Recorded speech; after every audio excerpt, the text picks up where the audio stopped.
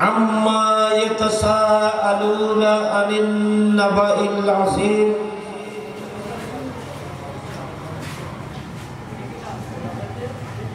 صدق الله مولانا العظيم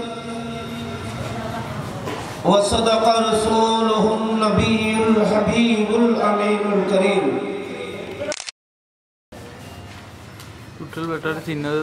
مولاي صل وسلم دائما أبدا على حبيبك خير الخلق كلهم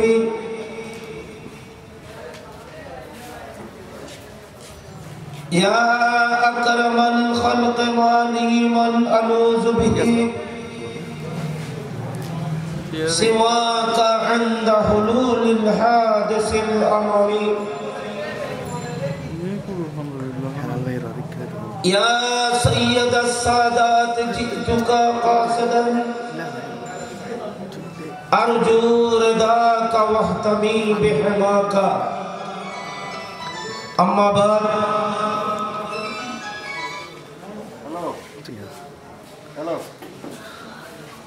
মধ্যম বুলুচ্চর এই যে ভাই স্টপ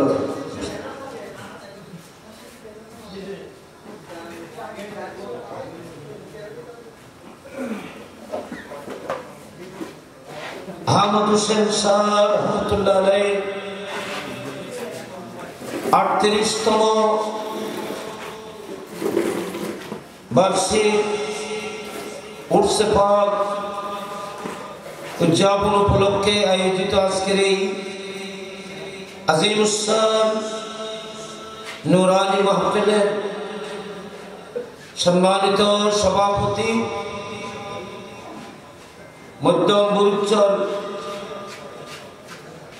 জাইতুন নূর জামে মসজিদের সুযোগ্য খতিব মাওলানা মোহাম্মদ নিজামুদ্দিন নাইমি মাদ্দাজিল্লাহুল আলী, আমন্ত্রিত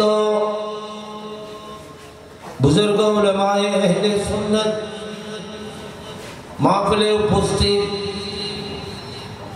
বুজুর্গ উলামায়ে কেরাম,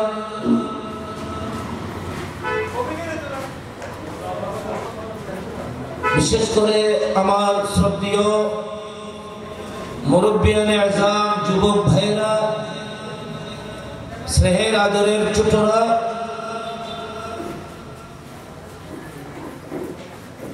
সর্বত্র স্তরের শ্রোতাবৃন্দ, রাহিমানা ওয়া রাহমাকুমুল্লাহ তাআলা আযজা ওয়া জাল্লা। আল্লাহ পাক রব্বুল আলামিনের পবিত্র আলিশান দরবারে আমি অধম গুনাহগার বেহদ বেশুমার শুকর আদায় করছি যে আল্লাহ পাক আমাকে এই বুজুর্গ মাহফিলে আপনাদেরকে নিয়ে শরীক শামিল হওয়ার তৌফিক দান করেছেন। আল্লাহ পাক আপনাদের উপস্থিতি, আমাদের সকলের অ্যাটেন্ডেন্সকে আল্লাহ তার রহমতের হাতে কবুল করুক, আমিন বলুন।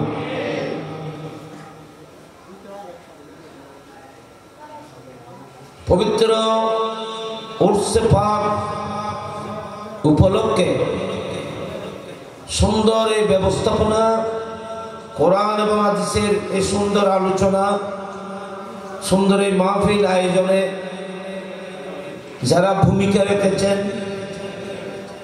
সুপরামর্শ দিয়েছেন, সুন্দরভাবে উরুসকে এভাবে উদযাপনের জন্য যারা উদ্যোগ নিয়েছেন, আমি সবাইকে মোবারকবাদ এবং ধন্যবাদ জানাচ্ছি এবং আল্লাহ পাক রব্বুল আলামিনের দরবারে দোয়া করতেছি আল্লাহ যেন আপনাদেরকে এই নিয়মের উপরে যেন যতদিন উরুস চলবে ততদিন যেন এই নিয়ম মোতাবেক, শরীয়ত মোতাবেক এভাবে ইসালে সওয়াব উরুস পাকের এই মাহফিল আঞ্জাম দেওয়ার তৌফিক দান করুক, আমিন। যারা সুন্দর এই মাহফিলের এই ব্যবস্থাপনার জন্য এবং আল্লাহর একজন প্রিয় মাহবুব প্রিয় বন্দাকে স্মরণ করার মানুষে যারা বিভিন্নভাবে সহযোগিতা করেছেন, দেশের বিদেশের এলাকার বাইরে সবাইকে আমরা শ্রদ্ধা ভরে স্মরণ করতেছি। আল্লাহ পাক সকলের সহযোগিতা, শেয়ার, বসা আসা উপস্থিতিকে, ইন্তজামকে, তাবাররুকাতকে, যার নায়াজ ব্যবস্থা করা হয়েছে এগুলোকে আল্লাহ পাক কবুল করুক, আমিন বলুন সবাই।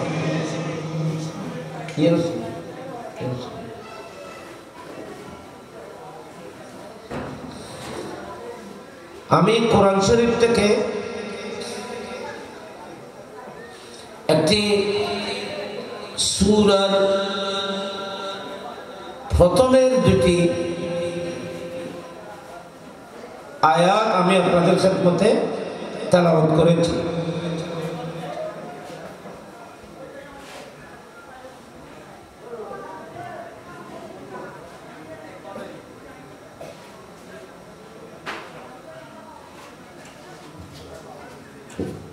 কোরআন পাকের মধ্যে সবচেয়ে বড় সম্মানিত সূরা সেটা হলো সূরাতুল ফাতিহা।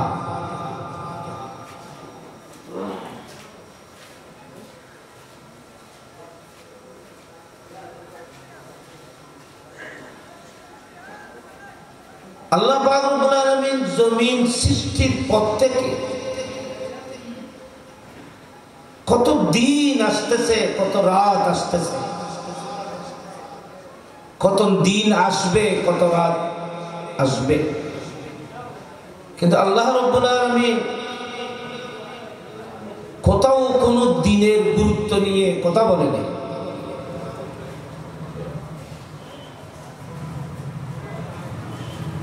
একটি দিনকে আল্লাহ পাক কোরআন শরীফে অনেক গুরুত্ব সহকারে শুধু একবার নয় বারবার আলোচনা করেছেন এবং সেই দিনটি সম্পর্কে আমাদেরকে ভয় ভীতি প্রদর্শন করেছে। গোটা বিশ্ববাসীকে সেই দিনের ব্যাপারে হুঁশিয়ার করেছেন, অবহিত করেছেন। এমনকি সূরা ফাতিহা শরীফের মধ্যে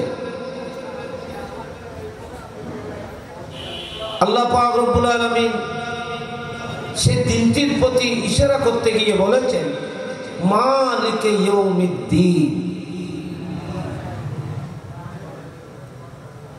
আলহামদুলিল্লাহি রাব্বিল আলামিন। তেমন কি আর রহমানির রহিম। দেখেন, সর্বপ্রথম আল্লাহ পাক বলতেছেন সমস্ত প্রশংসা আল্লাহর জন্য, সমস্ত প্রশংসার হকদার, সমস্ত প্রশংসার মালিক হাকিকতান আল্লাহ।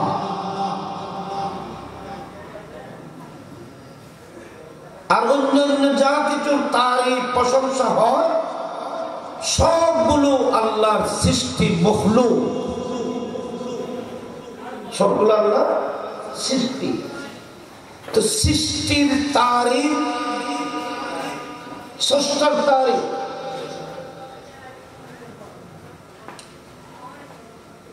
बनी हुई चीज की तारीफ बनाने वाला का तारीफ है।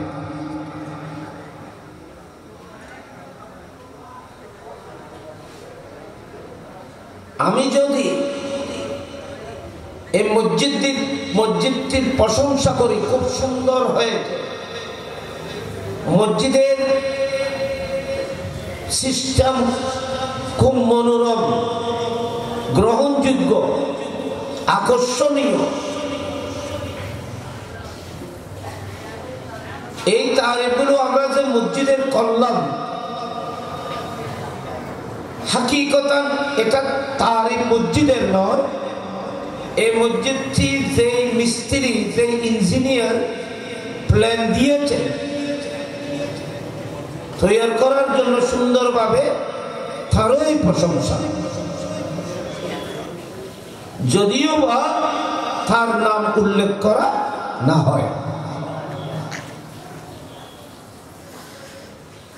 কেউ যদি মসজিদের তারই প্রশংসা করে, খুব সুন্দর হয়েছে, যে মসজিদকে তৈরি করেছেন সে কি গুসা হবে, মনে কষ্ট আনবে না খুশি হবে? তো তারই তো আপনি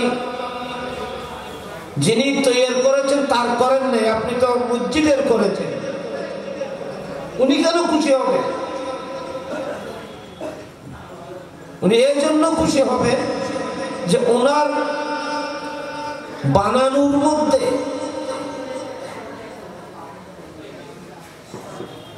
উনি ওনার ক্ষমতা, ওনার শক্তি, ওনার মেধা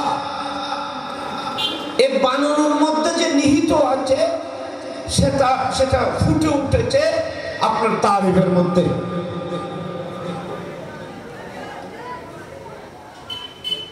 কথা বুঝতেছেন? মসজিদের তারিফ করলে কি মিস্ত্রির রাগ হয়ে যাবে, গুসা হয়ে যাবে? হবে না, বরং খুশি হবে। আমরা যদি কোন ওলির তারিফ করি, আল্লাহর কোন মাহবুব প্রিয় বান্দার প্রশংসা করি, আদম আলাইহিস সালামের তারিফ করি, নবীদের প্রশংসা করি, গৌস পাকের তারিফ প্রশংসা করি, খাজা গরিব নওয়াজের প্রশংসা করি,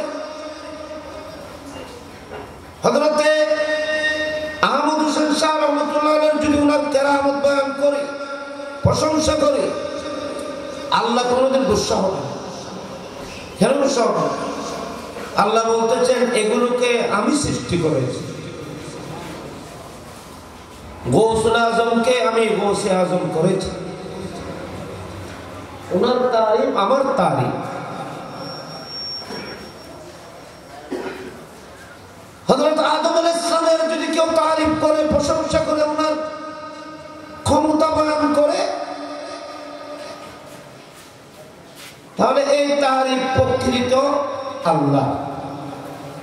কারণ রাসূল পাক সাল্লাল্লাহু আলাইহি ওয়াসাল্লামের কামালিয়তের, জামালিয়তের তারিফ যদি আমরা করতে থাকি, আমার নবীর সুন্দরের তারিফ, আমার নবীর কামালিয়ত, ক্ষমতার তারিফ, শান এবং মর্যাদা আমরা যদি বয়ান করি, আল্লাহ কি গুসা হয়ে যাবে না খুশি হবে? কেন? এই জন্য আমি যাকে সুন্দর করে বানিয়েছি তার প্রশংসা নয়, এই প্রশংসা আমার প্রশংসা। ঠিক কিনা বলে? অনেকেই বলে আল্লাহ ছাড়া আর কারো তারিফ করা হবে না। আসলে আল্লাহ ছাড়া আর কারো তারিফ নেই, কারণ আল্লাহ ছাড়া কোনো খালেক নেই। আল্লাহ ছাড়া আর কোনো খালেক নেই, আল্লাহ ছাড়া আর কোনো মালিক নেই। সুতরাং সব তারিফ আল্লাহরই হবে। তুমি যার তারিফ করো না কেন, খালেকের তারিফ হবে। কারণ আপনি যেই বস্তুর তারিফ করেন না কেন, এটা মখলুক, এটা ক্রিয়েটেড। এটার জন্য আপনি যখন তারিফ করবেন তো নিশ্চয় তার খালেকের তারিফ হবে। তাহলে বোঝা যাচ্ছে সব তারিফ কার। আমরা আহলুস সুন্নাত ওয়াল জামাত বলি আল্লাহ ছাড়া আর কোনো খালেক নেই। আপনি যতই তারিফ, যত কিছুর তারিফ করেন, সব তারিফ আল্লাহর জন্যই হয়।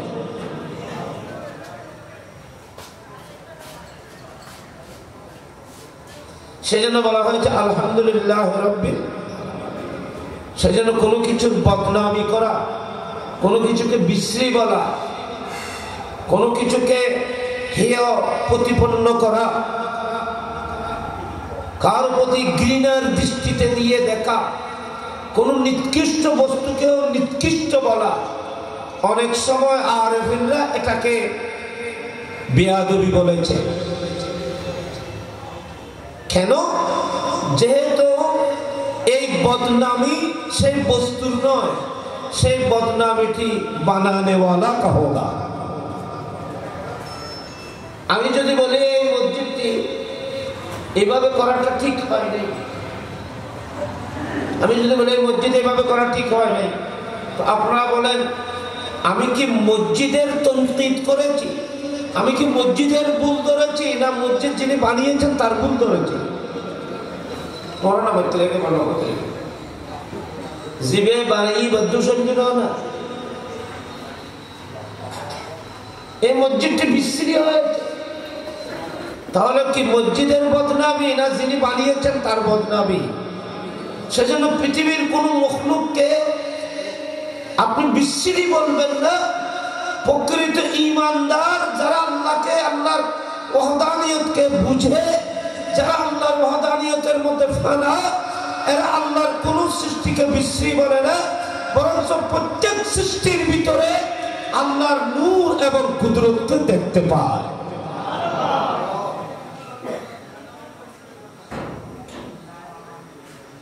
আচ্ছা, আমি আপনাদের খেদমতে একটি জানতে চাই, আপনি বলেন তো হযরত সাইয়েদনা নূহ আলাইহিস সালামের নাম কি? নবী না উনি? নবী না? বলেন নূহ আলাইহিস সালাম কি নবী? তো আপনার নাম শুনেছেন নূহ। নূহ আলাইহিস সালাম এটা কি ওনার নাম? না, আমরা এমনি নূহ আলাইহিস সালাম নাম বলি, আমরা অনেকে নূহ আলাইহিস সালাম নামটা বুঝি জানি না, মানে হয়তো আমরাও বয়ান করিনি, বলিনি। নূহ আলাইহিস সালাম ওনার এই নূহ শব্দটি নূহ আলাইহিস সালামের জন্য ফরে ব্যবহার করা হয়। প্রথমে উনি নূহ ছিলেন না, ওনাকে নূহ বলা হয়েছে। কেন বলা হয়েছে? যে হযরত নূহ আলাইহিস সালাম আল্লাহর দরবারের মধ্যে বেশি বেশি কাঁদতেন, আল্লাহর ভয়ে বেশি কান্না করার কারণে তাকে নূহ বলা হয়েছে। নূহ মানে বেশি কান্না যিনি করেন। সূর্যের নাম নূহ, বলেন এটা কি নাম? ওনার নাম হলো আব্দুল গফফার। নূহ আলাইহিস সালামের নাম কি? হযরত নূহ আলাইহিস সালামের নাম হলো আব্দুল গফফার, ওনাকে নূহ বলা হয়। মশহুর হয়ে গেছে নূহ।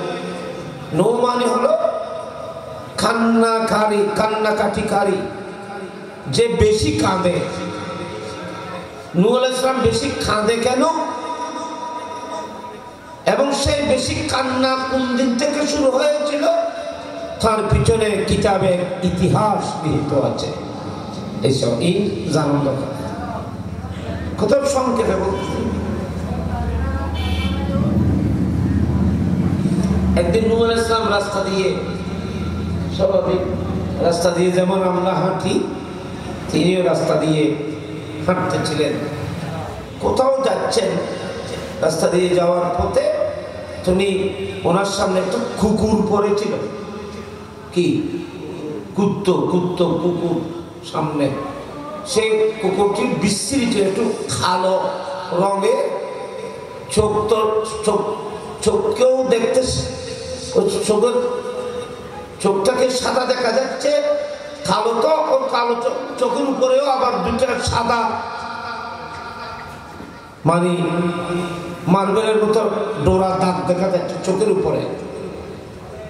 স্বাস্থ্য দূরতায় দেখতে স্বাস্থ্য না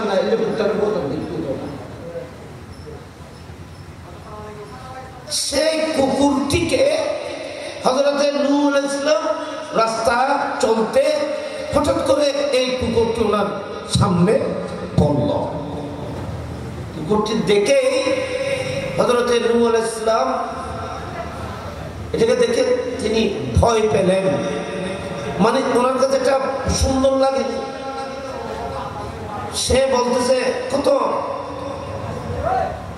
বিশ্রী এই কুকুরটি, দেখতে কত ভয়ানক। নূহ আলাইহিস সালাম বলতেছে এই কুকুরটি দেখতে কত ভয়ানক, দেখতে সুন্দর লাগতেছে না। তাহলে কুকুরের কথা কে বলল?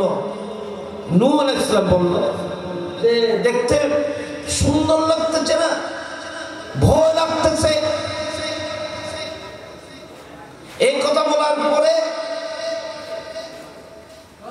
কুকুরটি নূহ আলাইহিস সালামের সামনে দাঁড়িয়ে গেলেন। দাঁড়িয়ে কুকুর কথা বলতেছে। কি বলতেছে? বলতেছে ইয়া নূহ ইয়া আব্দুল গফফার, আপনি তো আল্লাহর পয়গম্বর নবী, আল্লাহ আপনাকে পৃথিবীর মধ্যে প্রেরণ করেছেন আউয়ালুর রাসূল, আউয়ালুর রাসূলে ইলা আহলিল আরদে, আপনি জমিনের প্রতি সর্বপ্রথম রাসূল। আপনি কি আমার বদনামি করেছেন না আপনার প্রভুর বদনামি করেছেন? এইভাবে এই সূরতে এইভাবে কি আমি বলেছি না আমাকে বানানো হয়েছে?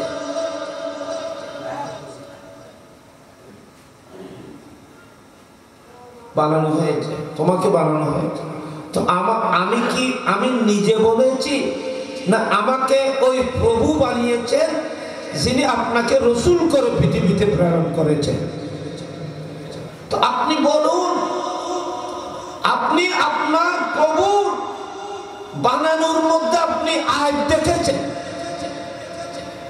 আল্লাহ আমাকে বানিয়েছেন, আল্লাহর কাছে আমার চেহারা সুন্দর লাগতেছে আর তোমার কাছে আমি বিশ্রী মনে হলো। তো আপনি কি আমার বদনামি করলেন না আমার খালেক যিনি আপনার প্রভু ওনার বদনামি করলেন? সেই দিন নূহ আলাইহিস সালাম কুকুরের এই কথায় তিনি শর্মিন্দা লজ্জিত হয়ে সেদিন থেকে নূহ আলাইহিস সালাম প্রভুর দরবারে কান্না শুরু করেছিলেন। আল্লাহ, আর জীবনে কোনোদিন আমি তোমার এই সৃষ্টির মধ্যে কোনোদিন আর আয়াত দেখব না। একটা মশা বলেন, একটা মাছি বলেন, আল্লাহ একটা সৃষ্টি বলেন, আপনি এটাকে দেখতে সুন্দর লাগুক আর সুন্দর লাগুক, আপনি যদি আপনার অন্তরে ঈমান আর এলম জ্ঞান থাকে, আল্লাহর কুদরতের আল্লাহর প্রতি যদি মহব্বত থাকে, আল্লাহর কুদরত সম্পর্কে আপনি যদি অবগত হন, তাহলে আপনি সেই বস্তুর মধ্যে আল্লাহর কুদরত দেখতে পাবেন, আয়াত দেখতে পাবেন না।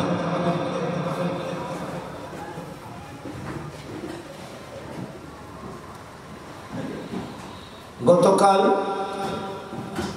প্রথম দিন শনিবার না 1 তারিখ পরীক্ষা শুরু হয়েছিল, 2 তারিখ পরীক্ষা, তো এটা মেট্রিক শুরু হয়েছে, এটা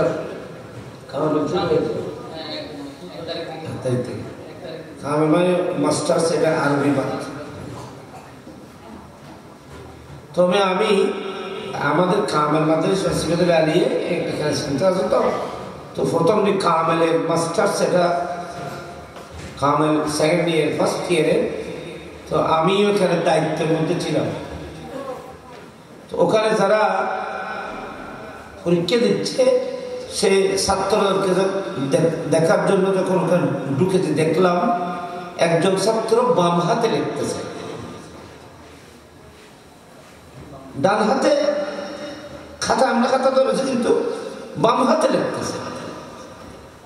আমি ওখানে গিয়ে কিছুক্ষণ দাঁড়িয়ে দেখলাম ওনার বাম হাত অন্য মানুষের ডান হাত থেকে বের চলতেছে। উনি অক্ষরগুলো কিভাবে যে লিখতেছে, কিভাবে হচ্ছে, এটা কম্পিউটারের মতো। আমি আমার মাথা চক্কর দিয়ে গেছে, মাথা ঘুরোচ্ছে।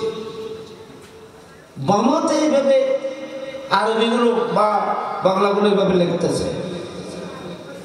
তো ওনাকে তো ডান হাত দিয়েছে, ডান হাতে লিখতে পারে, বাম হাতে লিখতেছে।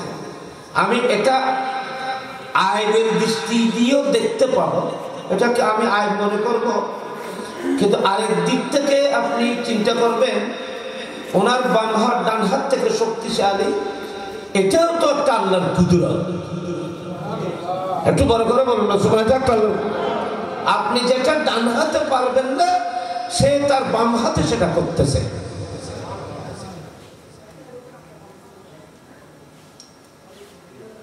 তো সমস্ত তারিফ কার? বলেন, সবাই বলেন। সমস্ত প্রশংসা। আমি যদি আপনার তারিফ করি তো আপনার বানানে ওয়ালা কা তারিফ হ্যায়। আমি যদি আপনার প্রশংসা করি তো আপনাকে যিনি বানিয়েছেন ওনার প্রশংসা। আপনি কোনো কিছুকে, যেমন আল্লাহর মাহবুব প্রিয় বান্দারা কোনো কিছুকে এটাকে বিশ্বের এটা বলে না। কেন বলে না? যেহেতু এটার খালেক তো আমিও নই, আপনিও নন। এটার খালেক কে? আল্লাহ। সুতরাং আল্লাহর কোনো মখলুকে বদনামি করবে না কোনো আলেম, বস মেনে নেবে।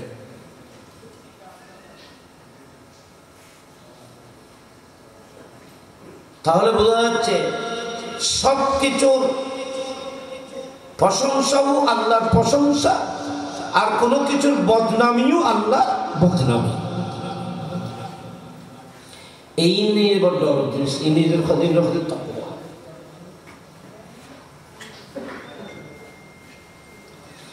আলহামদুলিল্লাহ রাব্বিল আলামিন, সমস্ত প্রশংসা রব্বিল আলামিন, সব কিছুর যিনি লালন পালন কর্তা তারই প্রশংসা। কথা তো ঠিক। পরিবারের মধ্যে অনেকের প্রশংসা নিবে, পরিবারের জীবের সালারিবে প্রশংসা নিবে। কেন? ওয়াইবে মেট্রিক ফার্স্ট করছি, প্রশংসা বাপ। ইবে কামেল ফার্স্ট করছি, প্রশংসা বাপ। মাইয়ে এবে ডাক্তারি ফার্স্ট করছি, প্রশংসা বাপ। ঘরের সুন্দর স্থলের প্রশংসা বাপ। জীবে অভিভাবক যিনি করেন, পরিচালক, আপনি ঘরের যে কোনো অপশন নিয়ে আলোচনা করবেন, প্রশংসা করবেন, তখন অভিভাবক যিনি, পরিচালক, ওনার প্রশংসা হবে। আর যদি ঘরের কোনো আইটেম, কোনো অপশনের বদনামি আপনি করেন, তাহলে এই বদনামি ঘরের মালিকের হবে। ঠিক কিনা বলেন? তাহলে যিনি পরিচালনা করেন, যিনি দেখতেছেন, যিনি খাওয়াচ্ছেন, বানাচ্ছেন, সব তারিফও ওনার, সব প্রশংসাও ওনার। ওনার বদনামি হলেও ওনার কুদরতের অন্তরে আঘাত রাখবে। সেজন্য আল্লাহ বলতেছেন, আরশ থেকে শুরু করে আমি আল্লাহর জাত ছাড়া সমগ্র সৃষ্টির প্রতিপালক, লালন পালনকারী আমি আল্লাহ নিজের হাতে রেখেছি। বড় করে বলুন সুবহানাল্লাহ। আপনাকে আর কেউ খাওয়াচ্ছে না, কেউ লালন পালন করছে না, আমি আল্লাহ লালন পালন করতেছি। রব্বিল, তুমি কার বদনামি করবে? সৃষ্টি আমি করেছি, খানা পানাহারের ব্যবস্থাও আমি করতেছি।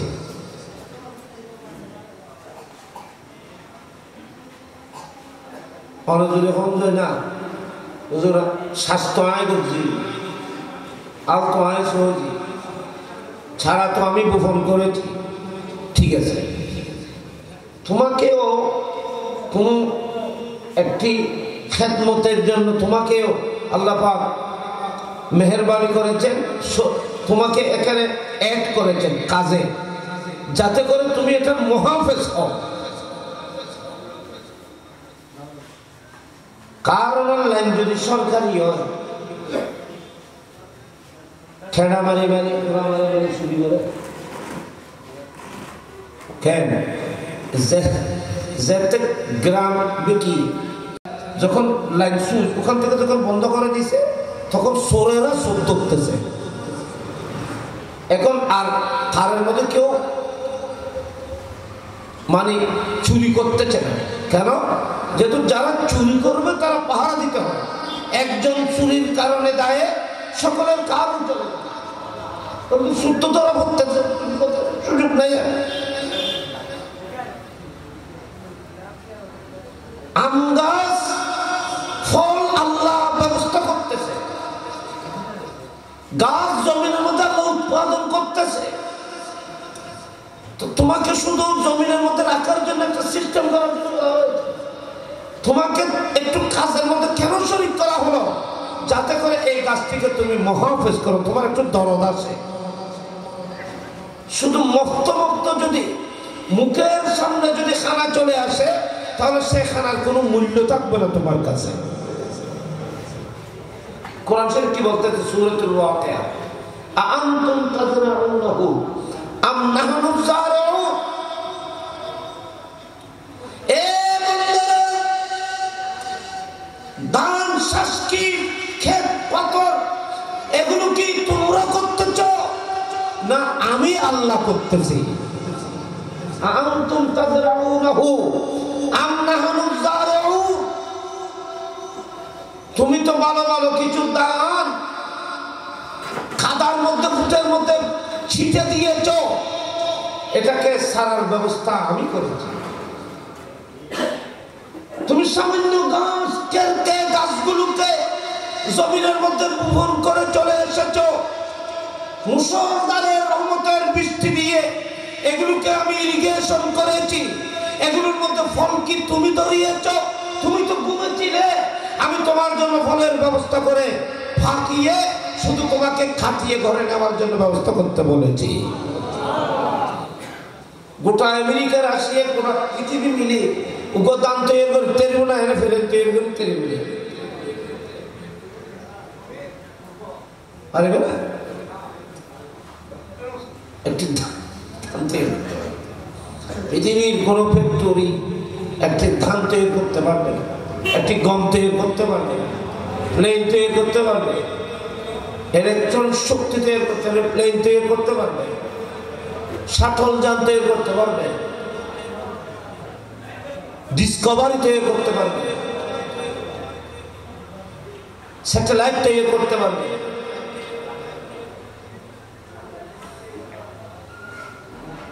বিমান, যুদ্ধ বিমান তৈরি করতে, বড় বড় জাহাজ তৈরি করতে পারবে, অনেক আজীব আজীব জিনিস তৈরি করতে পারবে, কিন্তু একটা মশাকেও বানাইতে পারবে না।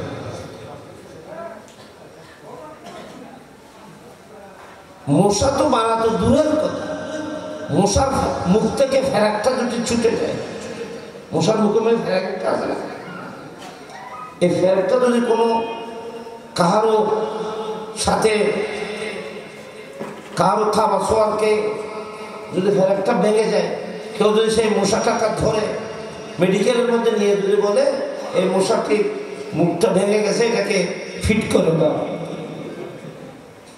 পৃথিবীর কোনো ডক্টর, কোনো বিজ্ঞান, কোনো শক্তি নেই সেই মশাটির মুখের মধ্যে এই জিনিসটা ফিট করে দিতে পারবে না। মশার কথা রাখেন, আপনি জানেন না আপনার শরীরের মধ্যে কত লক্ষ কোটি লোম আছে শরীরে, জানেন না? আপনি কোনো সময় যদি গা এভাবে চুলকানোর পরে, আপনি যখন চুলকান তখন হাতে যখন আপনি ইয়ে করেন, তাহলে কোনো অনেক সময় গায়ে একটা কেশ মনে করেন হেরে গেছে, আপনি কি পারবেন পৃথিবীর কোনো মেডিকেলে আপনার এই কেশটি যথাস্থানের মধ্যে লাগিয়ে দিতে পারবে? আপনি হার্ট সার্জারি করতে পারবেন, কিন্তু একটা কেশ হেরে গেলে একটা লাগাইতে পারবেন না। সুপার বিরোধী লাগাই দেবে, খাবো না।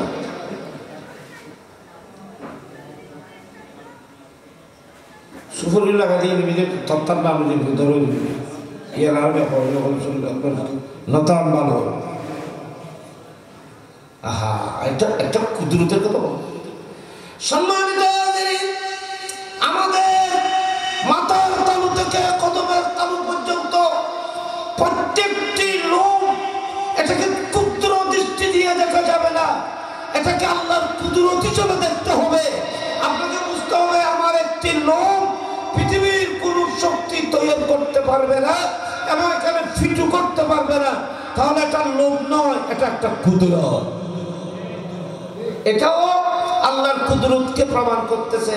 সেজন্য আল্লাহ বলতেছে, বান্দা তুমি আসমানের দিকে তাকাইতে হবে না, সূর্যের দিকে তাকাইতে হবে না, আমার আরশ কুরসির দিকে তাকাতে হবে না, দরিয়া সমুদ্রের দিকে তাকাইতে হবে না, তুমি তোমার দিকে তাকাও। আমি তোমার ভিতরে আছি, আমি তোমার ভিতরে আছি, আমি আল্লাহর কুদরত তোমার ভিতরে নিহিত আছে, তুমি তোমাকে দেখো।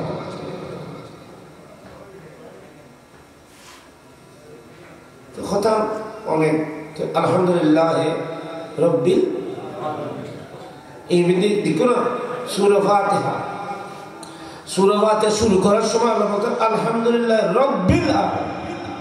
এখানে রব্বুল, রব্বুল মানে পালন কর্তা, প্রভু। রব্বুল শব্দ ব্যবহার করা হয়েছে পালনকারী, যিনি লালন পালন করেন।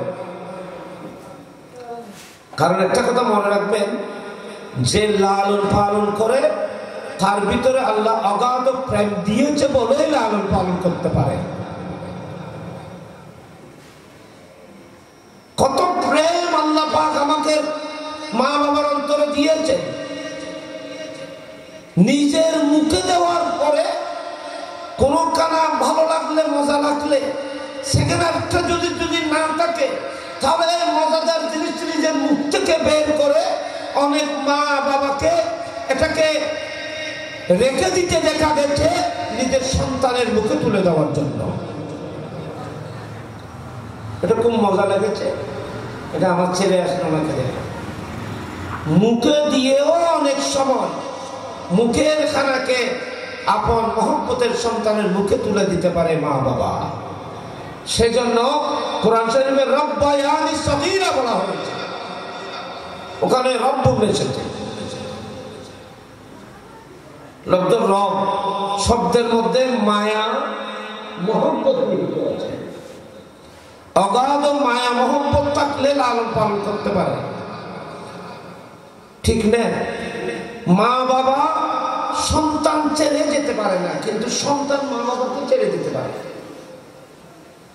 সন্তান নিজের মা বাবাকে ছেড়ে অন্যত্র চলে যেতে পারে, কিন্তু কোন সন্তানকে ছেড়ে মা বাবা চলে যেতে পারে না। মায়ের সে স্নেহ মমতা সেটা সহ্য করতে পারে না। সেজন্য মা বাবাকেও আল্লাহ কোরআন শরীফে রব বলেছেন। রব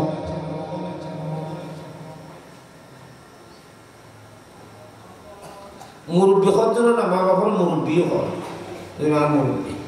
আর বোধকে এর সাথে মেয়েছিল মুরব্বী হয়, মুরব্বী মুরব্বী আসল মুরব্বী হইলে মা বাবা।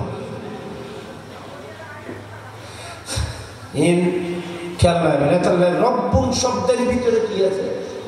মায়া নিহিত আছে, প্রেম ভালোবাসা নিহিত আছে।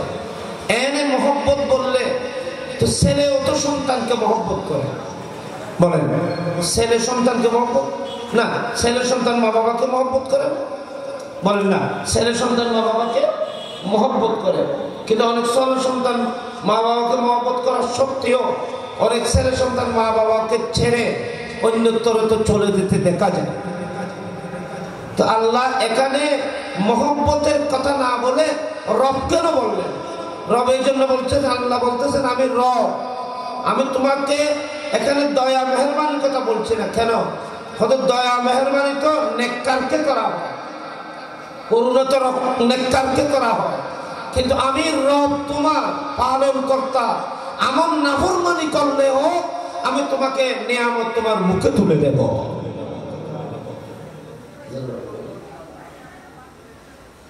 মা বাবা যায় ভয় ভয় মারে মানো ডাইলো গাই দিল থ খাইবার সময় ফোয়ারা না খাবে এরকম মা এবার হচ্ছে রব। রব কত অন্য করতে রনি জীবে নাফরমানি করলেও অন্য রাখে। আমরা তো নোয়ান্ন ফরান জীবে গোস নই না যে আর আর কাজ করে ঈদের ওয়াজ করতে পারেন।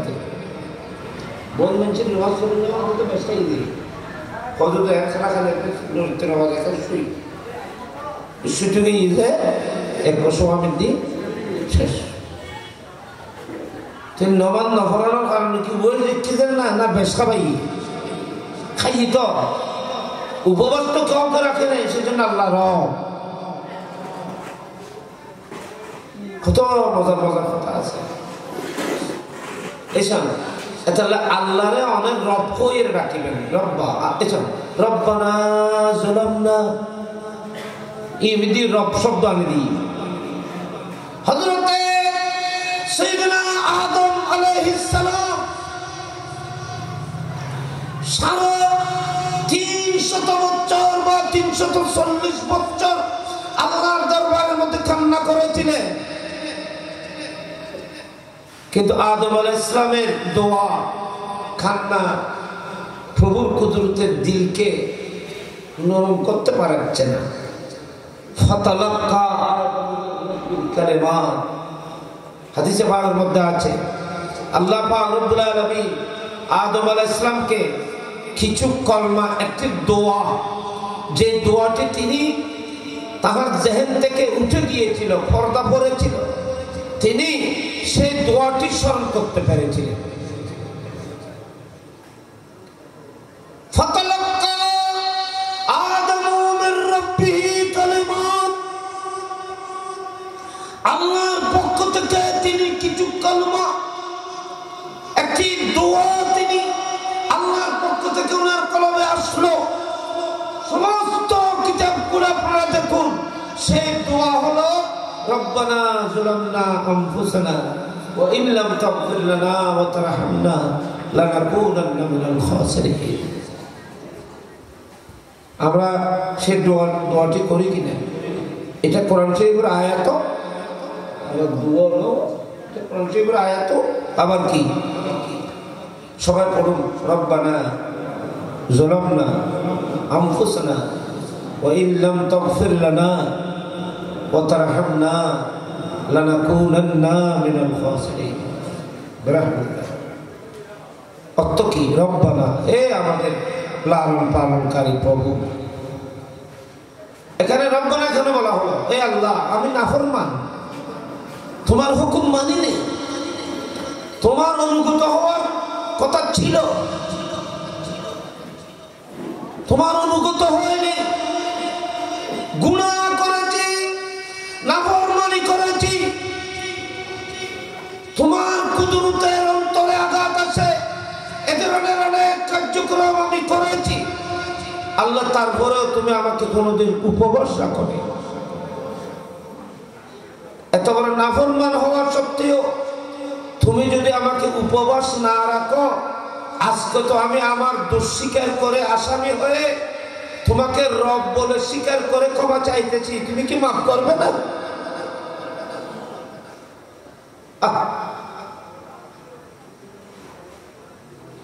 আল্লাহ তুমি কি মাফ করবে না? রব্বানা বললে আল্লাহর কুদরতের অন্তরের মধ্যে জজবা আসে, জোয়ার আসে, ঢেউ আসে।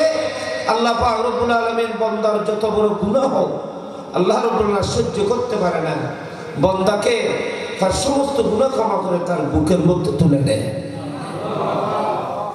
মা যেমন সন্তান মা বলে ডাক দিলে মা যেমন সমস্ত কষ্টকে মুহূর্তে ভুলে যেতে পারে, আল্লাহ আল্লাহর সমস্ত অন্তরে আল্লাহকে নাফরমানি আমরা যা করেছি সবগুলো আল্লাহ রহমতের চাদর দিয়ে গোপন করে আল্লাহ তোমাকে বুকে টেনে নেবে যখন বান্দা আল্লাহকে রব্বানা বলে ডাক দেবে। বড় করে বলুন সুবহানাল্লাহ।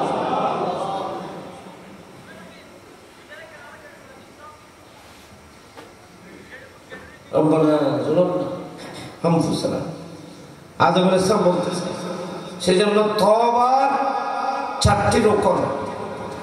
অপরাধ করলে অপরাধের 4টি রকম, এই 4টি জিনিস যদি আপনি ক্ষমা চাওয়ার মধ্যে পাওয়া যায় তাহলে আপনি আপনার একটা তওবাতুন নসুহা হলো। এই ধরনের তওবার পরে কোনো মানুষ যদি মারা যায় তাহলে সে কিয়ামতের ময়দানে বেগুনাহ মাসুম হয়ে উঠবে। তওবা এর এরপর যদি কোনো মানুষ যদি আর গুনাহ করার সুযোগ না পায়, তাহলে তার কোনো গুনাহ থাকবে না। তওবার সাইকেল ডিপার্টমেন্ট আছে, 60টি অপশন আছে, সেই 4টি একত্রিত থাকতে হবে। শুধু তওবা তওবা করলে তওবা হয় না। আমি নাফরমানি করেছি, গুনাহ করেছি, অপরাধ করেছি, আমি যদি বলি তওবা তওবা তওবা তওবা, এটার নাম তওবা করা।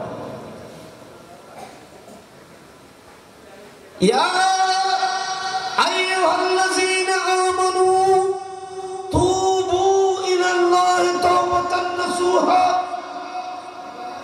এ বান্দারা তোমরা আল্লাহর কাছে তাওবাতুন নাসুহা করো। আল্লাহ তওবা করার জন্য বলতেছে কাকে? কাফেরকে না মুমিনকে? তো তওবা কি ছোট গুনার কারণে হয় না বড় গুনার ব্যাপারে? বলেন বলেন, তওবা কি বড় গুনার কারণে হয় নাকি ছোট গুনার কারণে? মানুষ বড় গুনাহ করলে তো তওবা করে। তো আল্লাহ পাক বলতেছেন এ বড় বড় গুনাহগার ঈমানদাররা, তাহলে বড় বড় গুনাহ করলেও মানুষ কাফের হয় না, মুমিন থাকে। বুঝা গেছে? আসা রাব্বুকুম আন ইউকাফিরা আনকুম সাইয়্যাতিকুম ওয়া ইউদখিলাকুম জান্নাতিন তাজরি মিন তাহতিহাল আনহার ইয়াওমা লা ইউখজিল্লাহুন নাবিয়্যা ওয়াল্লাযীনা আমানু মা'হু নূরুহুম ইয়াসআ বাইনা আইদিহিম ওয়া বিআইমানিহিম ইয়াকুলুন রব্বানা আতমিম লানা নূরানা ওয়াগফির লানা ইন্নাকা আলা কুল্লি শাইইন কাদির। আসা রাব্বুকুম আন ইউকাফিরা আনকুম সাইয়্যাতিকুম।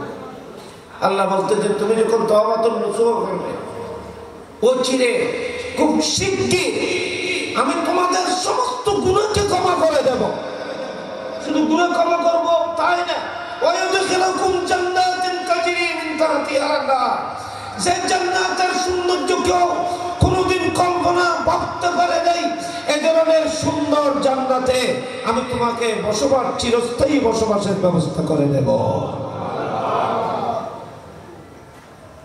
কথা এবার হয়তো বহুত কথা কথা কুঠে দিকে কথা বলছেন না।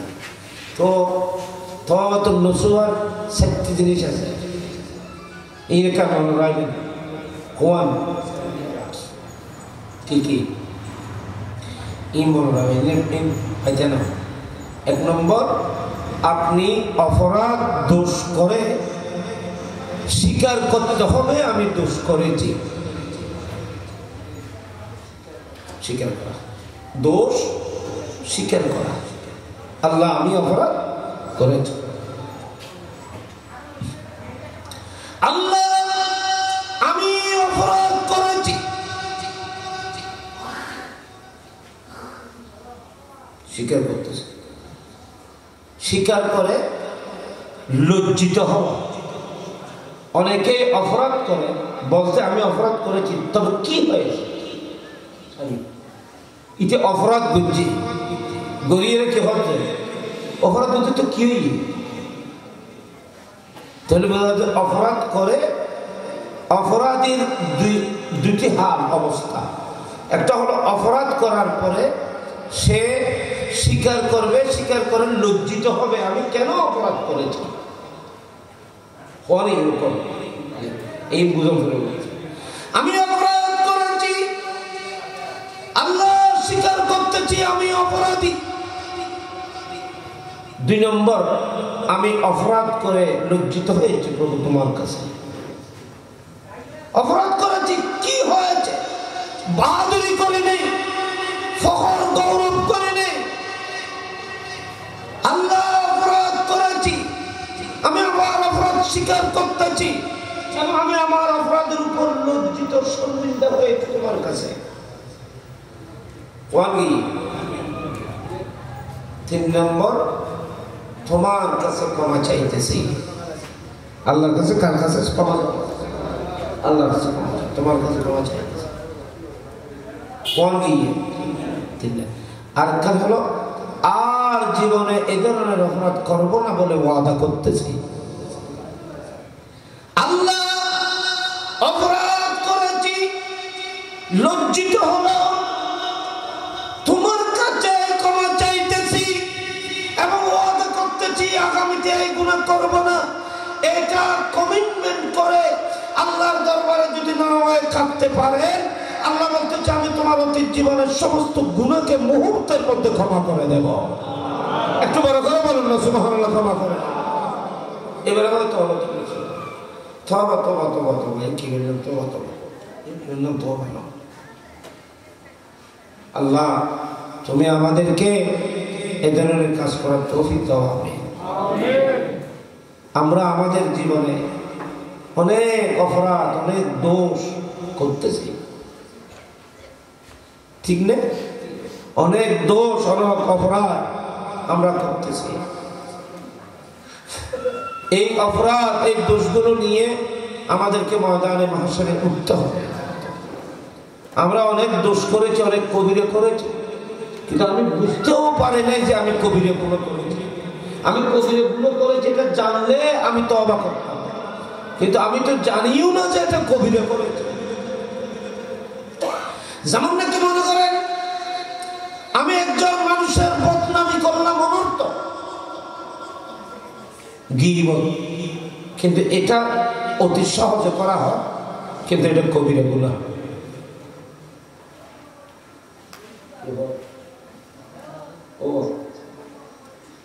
আমি একটা অপরাধ করেছি,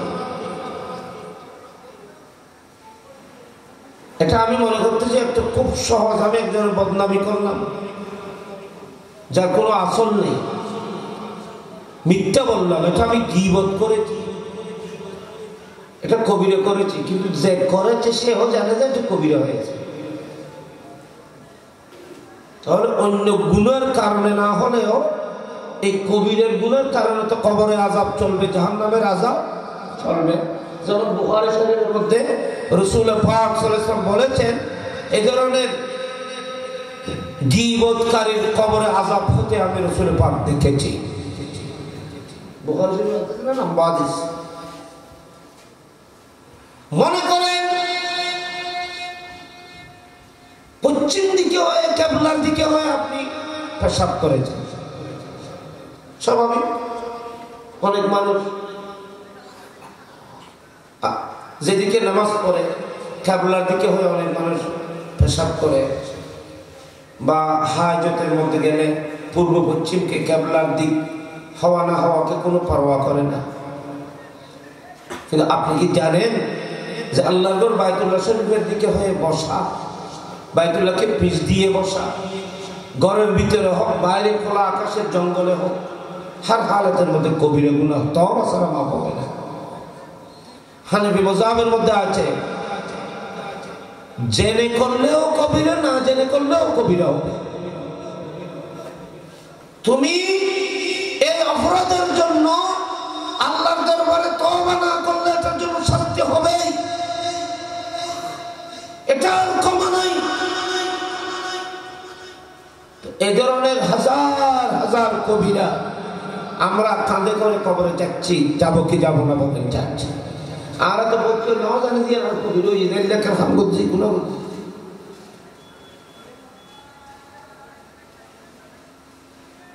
তুই কি বুঝবি না মাতিস ইয়ান কইলে যে তুমি তোর মারে মাঝে এলে হইলো মাঝে ভিতরে কিছু না হয়, কিন্তু কিনি করে এলো তো কিনি করে এলো তো কলম ধাক্কা লেগে আর হওয়ারে এলে হইল তো কেন যে ইয়ে নেবার। আপনি যে মাকে তুই কি বুঝবি না মাতিস একটু করে ছাপ দিয়ে কথা বলেছ, কবিরে গুলো করেছ। কোরআন শরীফে মারা গেছে বলা তা করলো ওলা তানহারহুমা, তুমি তোমার মা বাবার সাথে কথা বলার সময় নরম হয়ে, আসামি হয়ে যেমন আদালতে হাকিমের সামনে বিচারকের সামনে একজন আসামি যেমন কথা বলে সবসময় তুমি তোমার মা বাবার সামনে আসামির মতো কথা বলবে। কইও না কোনোদিন ইন তো বাদ দিও, ওলা তাকুল্লাহু ওয়াকুল্লাহুমা কওলান করিমা, এর কি হইল ওয়াকুল্লাহুমা কওলান করিমা। তুমি পৃথিবীর মধ্যে হাকিম বিচারক নও, কওলান করিমা।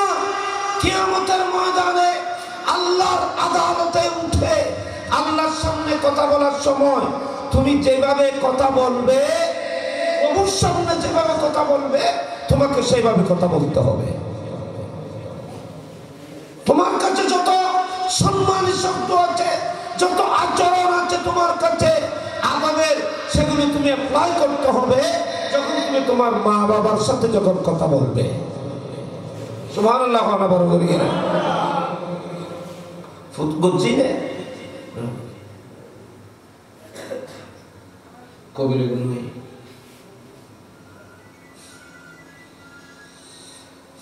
অনেক অনেক গুনাহ অপরাধ হয়েছে। আবার এই গুনাহ দুই প্রকার, একটা হলো হকুল ইবাদ, আল কবায়ের ফি হক্কিল ইবাদ, আল কবায়ের ফি হক্কিল্লাহ। আল্লাহর কিছু হক আদায় করিনি যেগুলো কবিরা হয়েছে, আর কিছু হকুল ইবাদ মানুষের কিছু হক যেগুলো আদায় করা আমার উপর ওয়াজিব ফরজ ছিল, আদায় করিনি, এগুলো হলো মানুষের হক। এগুলোর মধ্যে যদি কোনো রকমের ত্রুটি হয় তাহলে আমাদেরকে দুটির ব্যাপারে আল্লাহর কাছে তওবা করতে হবে। এবং তওবার সিস্টেম আছে। আল্লাহর দরবারে যেগুলো করেছে অপরাধ, এগুলোর যেগুলো কজা আছে সেগুলো কজা আদায় করে দিতে হবে, তারপরে আল্লাহর কাছে ক্ষমা চাইতে হবে। আর যেগুলো মানুষের সাথে সম্পৃক্ত, এগুলো হক যদি আদায় করার মতো হয় আদায় করতে হবে, এবং আল্লাহর কাছে কেন দেরি করেছো তার জন্য ক্ষমা চাইতে হবে। সেজন্য আমি আমার মাকে যদি কষ্ট দিই, আমার মাকে বড় কথা বলে কষ্ট দিই, এর জন্য আল্লাহর দরবারে কিয়ামত পর্যন্ত সজদায় পড়ে থাকলেও আল্লাহ মাফ করবে না যতক্ষণ আপনার মা ক্ষমা করে না দেন। সমস্যা নেই, এই কথা বলতে গেলে বললাম কথা বাইরে যে মা যদি মারা যায় তাহলে আপনি মায়ের কবরে যাবেন, কবরের পাশে দাঁড়াবেন, মার কাছে মার কবর গিয়ে বলবেন, মা তুমি চলে গেছো, আমি অনেক অপরাধ দোষ করেছি, আপনার জিয়ারত, আপনার কথাবার্তা এগুলো যেমন মায়ের খেদমতে যেমন আল্লাহ পৌঁছে দিচ্ছে, তোমার এই দরখাস্ত, তোমার অ্যাপ্লিকেশন তোমার মায়ের কদমে পৌঁছিয়ে দেবে। আল্লাহ বলবে তোমার ছেলে ক্ষমা চাইতেছে, মা তো শুনতেছে, তুমি মায়ের কথা শুনতেছ না, মা তো শুনতেছে, মা রুহ মুবারক শুনতেছে, বলবে আল্লাহ আমি আমার ছেলেকে ক্ষমা করে দিয়েছি। আহা, তুমি মায়ের কবরের পাশে যাও, বাবার ঘরে গিয়ে থাকো, আমি বুঝতে পারিনি, দোষ করেছি, আল্লাহ আমি আমার বাবার কবরের পাশে এসেছি। তোমার নবী বলেছে মাইয়াতরা জিন্দা মানুষের চাইতে বেশি শুনতে পায়। আমার নবী বলেছেন তোমাদের পায়ের জুতার আওয়াজ শুনতে পায় মাইয়াতরা, কে রাস্তা দিয়ে হাঁটতেছে এটা জানতে পারে, কে সালাম দিয়েছে, কারো সন্তান কিভাবে সালাম দিয়েছে সব কিছু মাইয়াতরা কবর থেকে জানে। তো তোমার করিয়ে তোমার ক্ষমা কি জানবে না?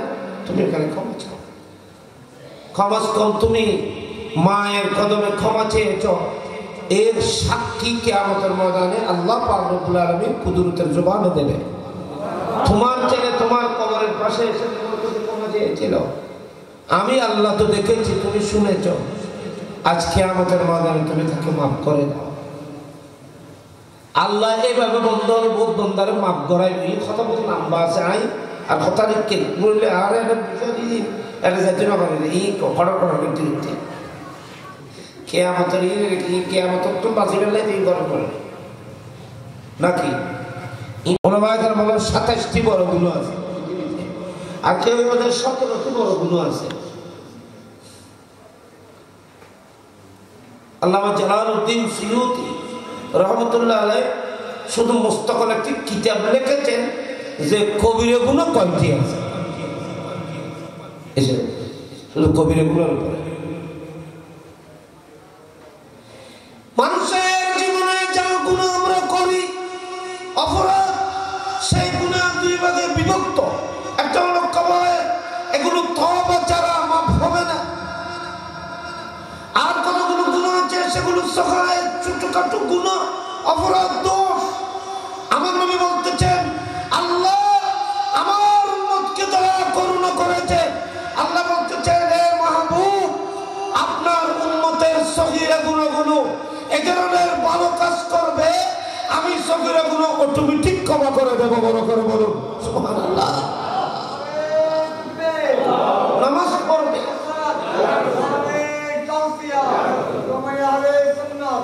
নামাজ পড়বে, ফজরের নামাজ পড়বে। কোন ছোটখাটো গুনাহ যদি ভুল টুল করে ফেলে রাত্রে, আমি আল্লাহ ফজরের নামাজের কারণে ক্ষমা করে দেব। ফজরের নামাজের মতো দূরত্ব পর্যন্ত ছোটখাটো কবিরা করে, ছোটখাটো গুনাহ টুলো গিয়ে কত করছে যে ই নাই জোরের নামাজ পড়ানোর সময় মাফ করে দিই। তাহলে 5 ওয়াক্ত নামাজ 5 বার ধরে আল্লাহর রহমত সাগরত গোসল করানোর মতো। সকালবেলা থেকে চলার পথে শরীরের মধ্যে অনেক ধুল বালু ময়লা রাখতে পারে।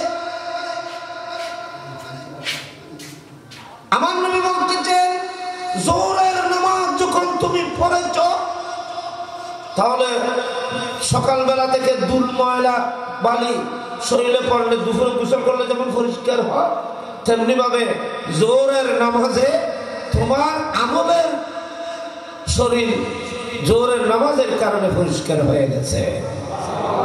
জোহরের নামাজের পরে সহিহ বুখারী মুসলিমে হাদিস, আমার নবী বলতেছেন আমার সাহাবারা বলো, একটি মানুষের ঘরের সামনে যদি একটা বড় পুকুর থাকে, এটা যদি ঝর্ণা থাকে, চলমান একটি জারি সাগর থাকে,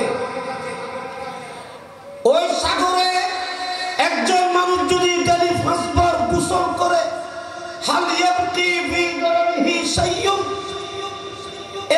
সাহাবারা বলো তার শরীরে কোনো ময়লা থাকবে? সাহাবারা বলল থাকবে না। 5 বার গোসল গেলে ময়লা থাকবে, ডেইলি একবার বললো শরীরে ময়লা থাকবে। হয়তো 5 ওয়াক্ত নামাজ রহমতের সাগরে আমার উম্মত গোসল করার মতো। বড় করে বলুন না সুবহানাল্লাহ। মানুষ নামাজ পড়তে চায় না, মানুষ এমনি আর জিন আছে মেন করতে চায়, জিন করতে বই এমন করেনি, জিন মানা জিন বেশ করে, ইয়েন কারণ ইয়েন মানুষের খাস হলো।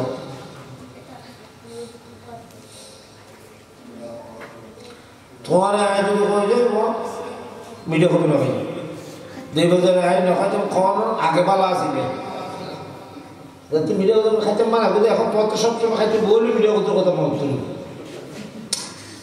মিডিয়া কথা খাইতে মানা খাইতে মানা করছি যে এখন এর মধ্যে খাওয়ানোর লালচ এই নিয়ে দুঃখ নেই। এর কেন নিতে হয়? আল্লাহ কি ইয়া আদম উসকুন আনতা ওয়া যাওজুকাল জান্নাহ ফাকুলা মিনহা হাইসু শি'তুম রাগাদা। আদম, তুমি তোমার স্ত্রীকে নিয়ে আর কোনো ঝামেলা নেই, কুয়াশা নেই, নাচের লেখতেন নেই, কোনো ডিস্টার্ব নেই। তুমি এসো, তোমার স্ত্রী আছো, তোমার জামাই বউ দুজন আসো, জান্নাতের মধ্যে মানুষের অভাব নেই। যেদিকে তোমার ইচ্ছা হয় সেদিকে ঘুরবে, খাবে। জান্নাতের সমস্ত ফল ফুল সবকিছু তোমাদের জন্য আমি মুবাহ করে দিলাম, জায়েজ করে দিলাম। বলা গুন্ডুইকে রাজকো দেখতে এই বেকানা ইচ্ছে কেন করি? এখন এই জীবনকে যাইতে পারা দেখছি, বুঝছো না? গুন্দুম ফল বুঝছো না? ইয়ে আঙ্গুরের কথা খেয়াল না করে, বড় বিবিকে খেয়াল না। আনার গাছের কথা কই আর তোমার না করে, আনার দামি মিকে আনার তো মানা গেলে কত দামি জিনিস থেকে মানা গেলে রোগ গুন্দুম ফল কখনো মিডিও না মিষ্টি টিষ্টি দেখতে তো লাগবে এবার কোনো মিষ্টি না কোনো আঙ্গুর কত মজা কি আনার মজা আর জান্নাতের আনার করলেও কত মজার মজার ফ্রুটস আল্লাহ কোনো ফ্রুট থেকে নিষেধ করে নাই গুন্দুম এখন মিডিও না মিষ্টি হলে চিনি দিল চিনি হলে মিষ্টি দিলে মিষ্টি হয়ে যায় গুন্দম তো বুঝতে লাগবে গিয়ে আটা বেড়ে মহিলা কাজে বেড়ে আটা সুগর না যে একার জন্য নেই কম যে সুগর তো নেই সুগর মানে মিষ্টি নেই আর মিষ্টি এনে কিনে করে লবণ দিন লবণ এনে তো খাওয়া যেত না জীবের লবণ মিকে মুহূর্তা মিষ্টি মিকে মুহূর্তা ইবে আল্লাহ ইবে করেন না ইবে খাই দিই ফেটে মশব দিব বালা বহিন কিন্তু বড় রুই কেউ যায় এটা আল্লাহ যে ইবে ডেইলি খারাপ লাগবে মানা করছে যে খারাপ লাগবে এটা লাই ইবে না দেখো আনি আল্লাহ নখাজু না হো ইকে রাস্তা দিন নাই জিন্দি কোন দাস আছে ইন্দে খাসো দিন ওইটু ওলা তাকরাবা কিয়া এবার খাসো দেয় তেলাইনি এবার খুশবু লাগিল তোমার অসুবিধা হবে কে খেলা যাবে ডেঞ্জার গাছ এবার খাইলি মাত্র জান্নাতের পোশাক আশাক যত কেনাছে বেয়া কিন অটোমেটিক বুঝে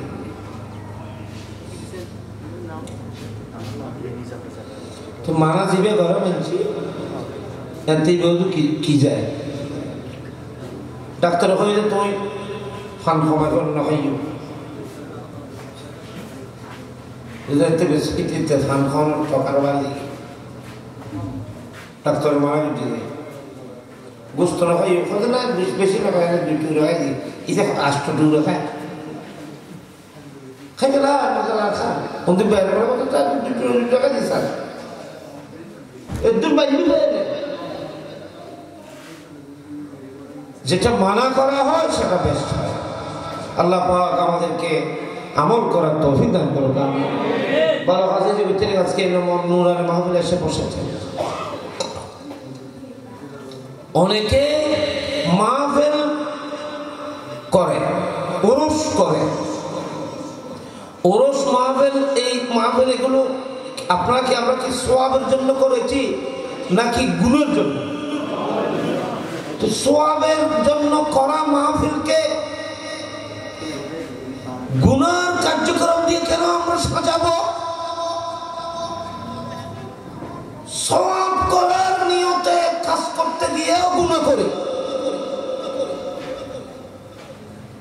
এটা যেন না হয় মসজিদের মধ্যে আমরা অনেক সময় সওয়াবের নিয়তে আসি কিন্তু মসজিদে বসে বসে গল্প করি গুজব করি অপরাধ করি দোষ করি যেখানে সওয়াব অর্জন করতে এসেছি সেখান থেকে গুনাহ নিয়ে কি লাভ করেছি এগুলো বুঝতে হবে যেখানে যেভাবে চলতে বলা হয়েছে আমাদেরকে সেভাবে আমাদেরকে চলতে হবে আল্লাহ পাক সবাইকে সেই মন মানসিকতা তৌফিক শক্তি দান করুক আমিন বলুন সবাই কথা বহুত বাড়িয়ে বিবাদ আলহামদুলিল্লাহ রব্বিল আলামিন আপনি যদি আল্লাহকে রব বলেন হে প্রভু এ আমার পালন কথা ইয়া রব রব যখন বান্দার মুখ দিয়ে যখন আল্লাহকে রব বলা হয় তখন আল্লাহর রহমতের দরিয়ার মধ্যে ঢেউ আসে আল্লাহ তাড়াতাড়ি বান্দাকে নিজের বুকের মধ্যে তুলে নেন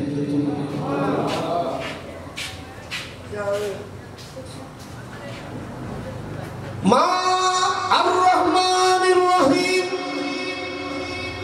এ আল্লাহ সমস্ত প্রশংসা তোমার তুমি সমগ্র বিশ্বের প্রতিপালক আর রহমান তুমি আর রহিম তুমি তুমি রহমান তুমি রহিম তো রহমান মানিও দয়ালু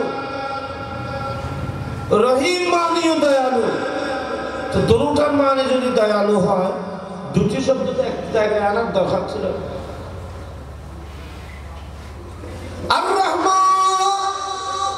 রহমান মানে দয়ালু তো রহমান মানে যদি দয়ালু হয় রহিম মানে যদি দয়ালু হয় তো দুটোটি তো একসাথে এক জায়গায় আনার দরকার ছিল না একটা আনলে তো সুবহানাল্লাহ বলেন সবাই।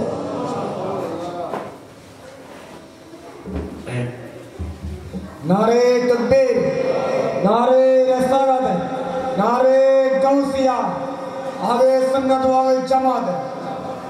সম্মানিত হাজরাত মুসলিম কিরাম, আমাদের মাঝে এসে উপস্থিত হয়েছেন আজকের মাহফিলের সম্মানিত প্রধান বক্তা, দুমরানি দরবার শরীফের সম্মানিত নায়েবে সাজ্জাদুল শির হযরতুল হাসান মাসুদ আহমদ ভান্ডারী সাহেব। হুজুরকে প্রধান বক্তার আসন গ্রহণ করার জন্য মাহফিল কমিটির পক্ষ থেকে অনুরোধ জানাচ্ছি।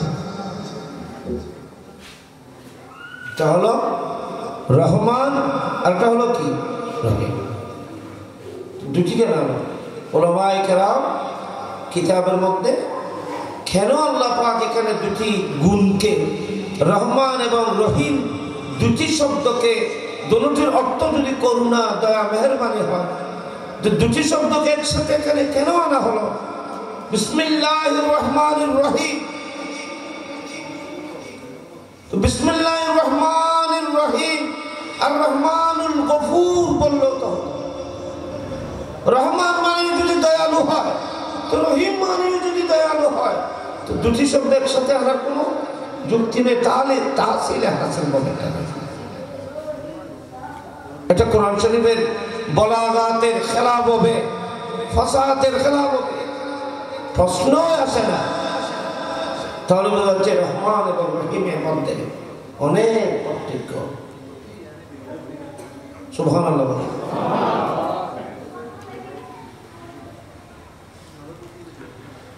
আল্লামা ইমাম কুরতুবী সাহেবে কুরতুবী, আল্লামা ইমাম কুরতুবী মালিকি, ওনার একটি পৃথিবী ফেমাস একটি তাফসীরের কিতাব আছে, সেই কিতাবের নাম আল জামে আহকামুল কুরআন। সেখানে বলতেছেন অনেকগুলো ফরক বলেছেন তিনি।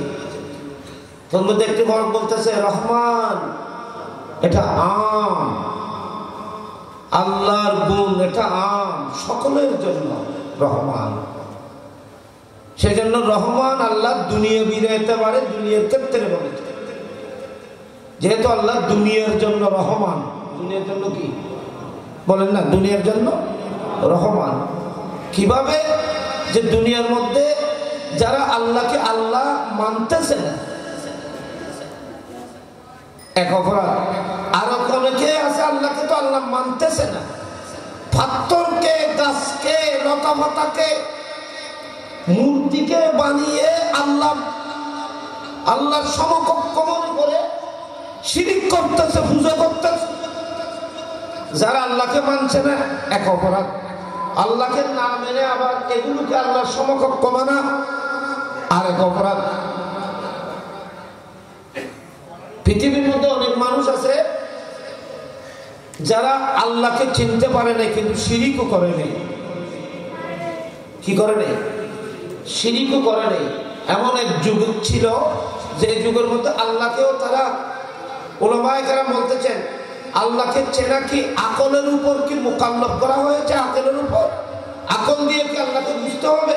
যে যুগে কোনো নবী আসে নাই, মানুষেরা কি তাদের আকল দিয়ে আল্লাহকে চিনতে হবে?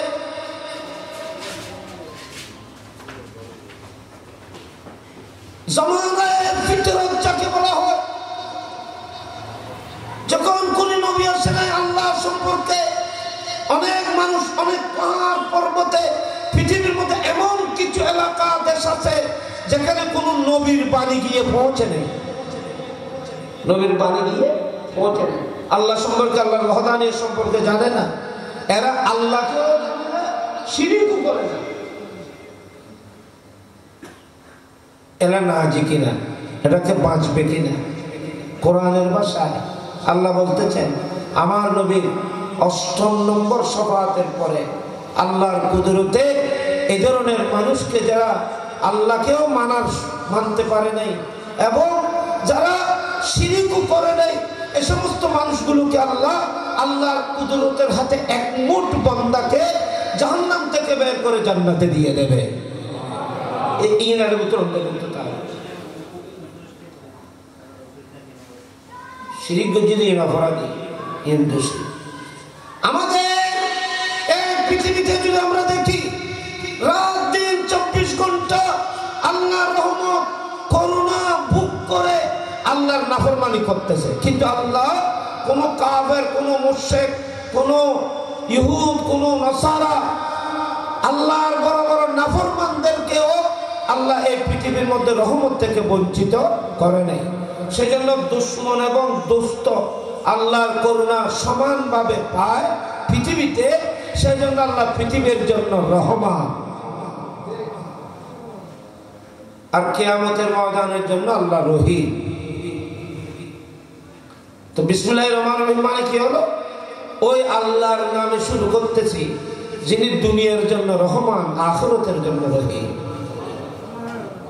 তো আখিরাতের জন্য রহিম মানে আল্লাহ বলতেছেন ওয়ান্তাজুল ইয়াওমা আইয়ুহাল মুজরিমুন। এখানে তো বলে নাই কিয়ামতের ময়দানে আল্লাহ বলবে ওয়ান্তাজুল ইয়াওমা আইয়ুহাল মুজরিমুন।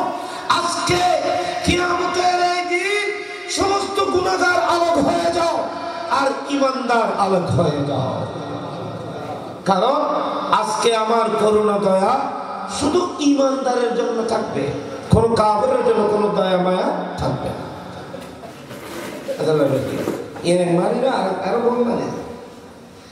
আল্লামা ইমাম কুরতুবী সুন্দর তরজমা করেছেন রহমানুর রহিমের। ইনি বলতেছেন আর রহমানু ইজা সালাত, আর রহমানু ইজা সুইলা আতা। রহমান ওই খোদাকে বলে, ওই মুনিব, ওই খালেক প্রভুকে রহমান বলে যার কাছে চাইলে পাওয়া যায়। যে সাহেব সব পাইল, যে সাহেব সব পাইল, এবার কথা কি রহমান রহিম খারাপ। ওর রহিম ইল্লাম ইউসআল গাযাবা। রহিম ওই জাত, ওই মহান জাতকে বলে যার কাছে না চাইলে কষ্ট পায়। এবার কথা রহিম রহমান কত হইবে যেবার কাছে চাইলে জিয়ান সাহেব পাওয়া যায়। রহিম কত হইবে যেবার কাছে নসাইলি গুছ হইবে। এতালে আন নবী আল্লাহ কাছে মাহবুব অনে রহমান ন রহমান হাই আমার কাছে চাইলে পাওয়া যাবে, কিন্তু আয় ওরা এলাকার মকাম করছি অনতুন নসাইলি গুছ হইতে গেল। অনর নাম অনরা চালায় রহিম, রহিমই নাই অনরা দান করছে। এতালে কাছে মাহবুব যে কোনো মানুষ আমার কাছে চাইলি খনিকে যেন আমার দূর তুমি খালি মোহাম্মদ সাহিলা ফালা তানহার। দুনিয়া করো দূর জাহানে খোদার এই সৃষ্টি জগতে কেউ যেন আপনার দরজা থেকে খালি হাতে ফেরত না যায়, যেহেতু আমি আপনাকে রহিম করেছি। সেজন্য আমার নবীর কাছে কেউ না চাইলে নবী গুস্ত হয়ে যায়। ওয়াবি অলরুন নবী নারাজ তুই অলরুন ইতার আওয়াজে নবী দিন না পারে, কিন্তু কোরআন এখন যে আর নবীর কাছে নসাইলি দিন না পারে না, নসাইলি আর নবীর অন্তর কষ্ট পায়। তো নবীরও কষ্ট দিয়ে নিয়ে নতার কাল করবে এতাল্লাহ সমাজ কম ডেলি একবার হলেও 50 বার 100 বার হলেও মুস্তাফা দুয়ার চাইবে। এবং আল্লাহ কোরআন কত মুহাম্মদ সাইলা ফালা তানহার। এ মাহবুব দুনিয়া আখিরাতের দু জাহানের সমস্ত মানুষ সবকিছু আপনার দুয়ারের বিকারি করেছি। আপনার দুয়ারে যেই হাত টানবে, যে কোনো বেঘর আপনার দুয়ারে আসবে, কেউ যেন আপনার দুয়ার থেকে মাহরুম না যায়। জিবে মাহরুম দিত মানা করে ইবে নিশ্চয় বোঝা যে গোপনে নিয়ামত ব্যাগের মুস্তাফার দিয়ে জিয়ান সাইয়েন যে আর রহমানুর রহিম মালিক ইয়াউমিদ্দিন। আল্লাহ বলতেছেন মালিক ইয়াউমিদ্দিন, আমি রহমান, আমি রহিম, সমস্ত প্রশংসা আমার জন্য, আমি ছাড়া আর কেউ নেই।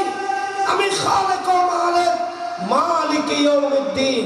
আমি অনেক দিন করেছি, সৃষ্টির শুরু থেকে অদ্যাবধি এবং কিয়ামত পর্যন্ত অনেক দিন আসবে। আল্লাহ কোন দিন সম্পর্কে ভয় ভীতি করে নাই। আল্লাহ বলতেছেন মালিক ইয়াউমিদ্দিন। আল্লাহ একটি দিনের স্বামী। আল্লাহর একটি দিনের হাকিম, সেই দিনের নাম কিয়ামতের দিন। সেই দিনের নাম কি? তাহলে বলছে এটা হাজার হাজার দিন যাচ্ছে, দিনই ইন হলো আল্লাহর কাছে নিয়ে হলো এই সামান্য দিন। ওই দিনই এন বড় গুরুত্বপূর্ণ দিন। এই দিনই এনরে আল্লাহর কোরআনে বহুত শব্দ দিয়ে আপনি কোরআন শরীফের দিন সূরাতুন নবা আছে না? সূরা নবা আইগো আয়াত দিলেন তো নাম্মা আনিন নবাইল আযীম। নবাইল আযীম মানে কিয়ামতের দিন। কিয়ামতের দিনই এনরে নবাইল আযীম কই আল্লাহ কোরআনে কি মানে? এ মাহবুব, আমি আপনাকে যত খবর দিয়েছি, যত বড় বড় খবর দিয়েছি, আপনি সমগ্র বিশ্বকে বলুন কিয়ামতের দিনের মতো ভয়াবহ দিন, এর চাইতে ভয়াবহ দিন আর নাই। এই ব্যাপারে আপনি আপনার উম্মতকে খবর করুন। ওগো সূরাতুল হাসর আছে, খাইলারা ওগো সূরা হাসর আছে না? নেই কোরআন শরীফে সূরাতুল কিয়ামত আছে। এটা কিয়ামতের আলোচনাই। আল্লাহ পাক এই কিয়ামতের এই কঠিন দিবস, কত কঠিন দিবস, এত বেশি কঠিন বুঝে একখানা করে বুঝবেন না। ইব্রাহিম খলিলুল্লাহ আলাইহিস সালাম কত বড় বাহাদুর নবী, কত বড় ফেমাস নবী, আল্লাহর খলিল যাকে বলা হয়েছে, যাকে খিল্লতের তাজ দান করা হয়েছে।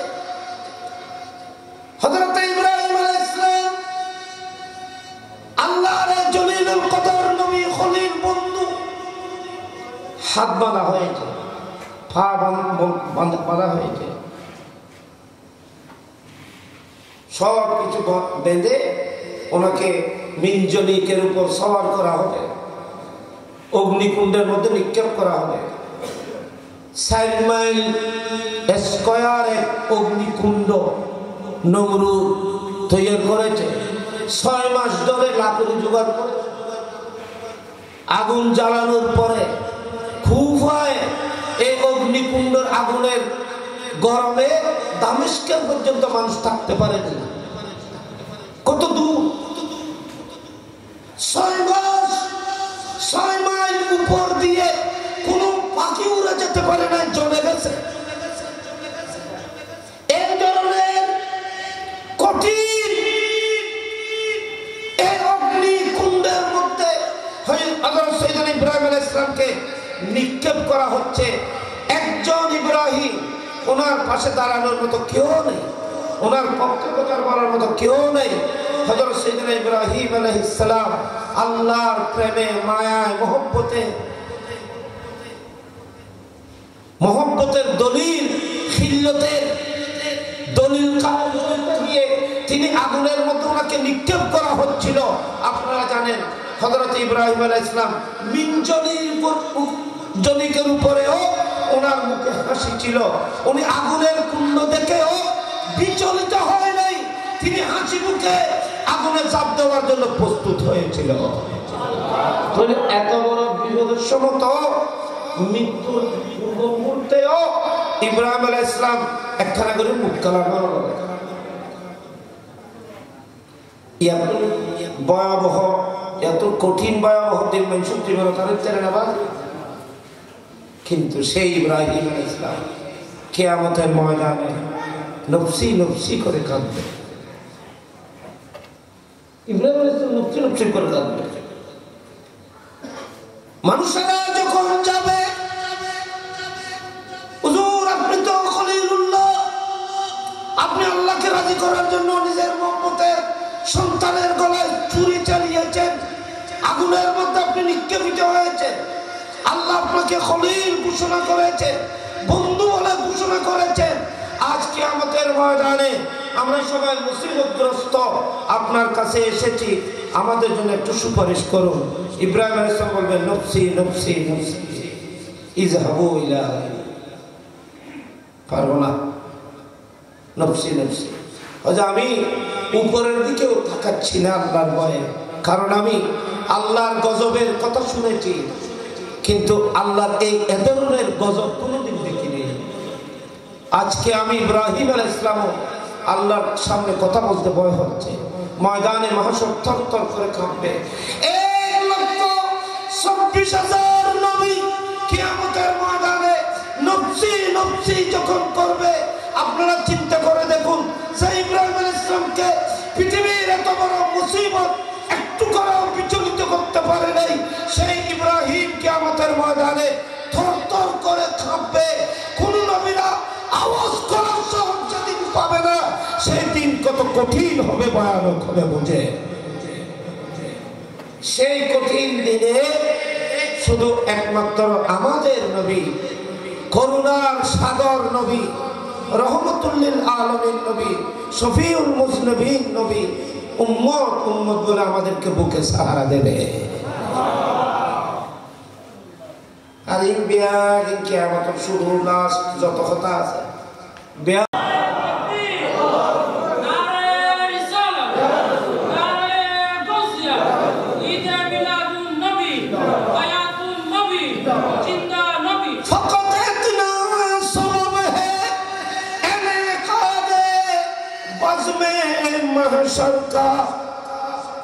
के सामने महबूबी दिखाए जाने वाली है।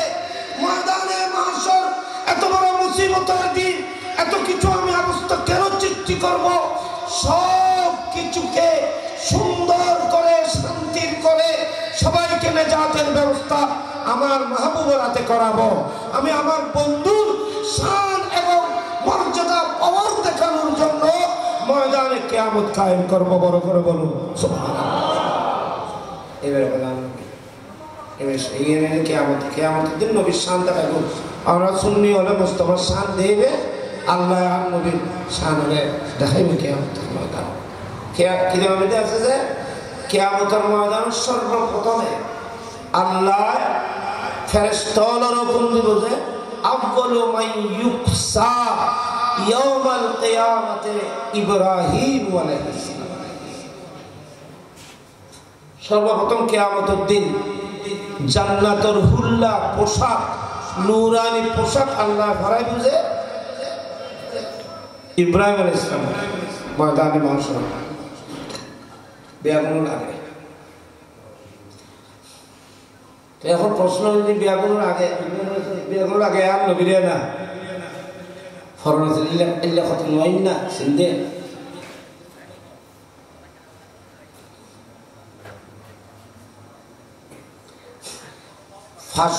ফাঁস পরীক্ষা বিয়া করে দেয়, ফাঁসও বিয়ন করে, কিন্তু পুরস্কার দেবে সব বিয়ন নয়।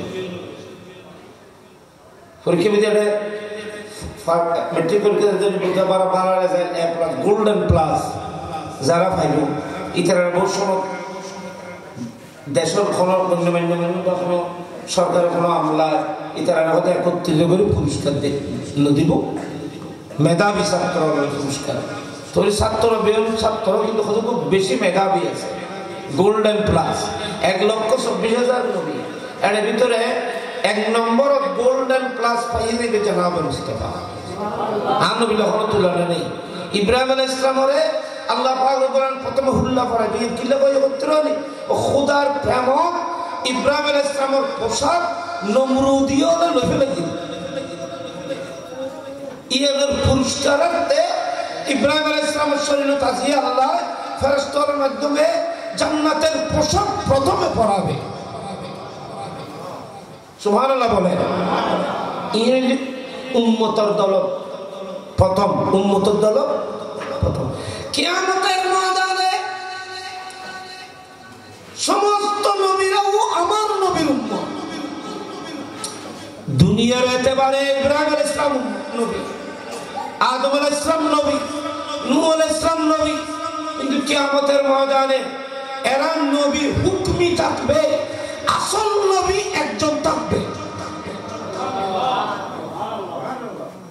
মুসা আলাইহিস সালামের কলমা তাহলে লা ইলাহা ইল্লাল্লাহ মুহাম্মাদুর রাসূলুল্লাহ। ঈসা আলাইহিস সালামের কলমা থাকবে লা ইলাহা ইল্লাল্লাহ মুহাম্মাদুর রাসূলুল্লাহ। 1,24,000 নবীর কলমা থাকবে লা ইলাহা ইল্লাল্লাহ মুহাম্মাদুর রাসূলুল্লাহ কলমা থাকবে। সকলের কলমা, সমস্ত নবীদের কলমাও কিয়ামতের ময়দানে আমরা উম্মতের যে কলমা সমস্ত নবীদের সেই কলমা হবে। সেই জন্য ওয়াহাবীরা দিওবন্দি উলামারাও এই কথা কিতাবে লিখতে বাধ্য হয়েছে যে আসলেই নবী একজন, আর সমস্ত নবীরা ফরুই হুকমান নবী। সমস্ত নবীদের নবুয়ত আমার নবীর নবুয়তের নূর থেকে সাপ্লাই করা হয়েছে। ये वाबी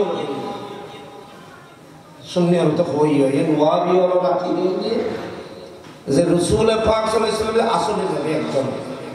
আর সব হযরত যেমন মিসাল দিই, যেমন আসমানের তারাগুলো নূরানি না, তারার মধ্যে নূর আছে না, কিন্তু তারার নূরগুলো আসলে না।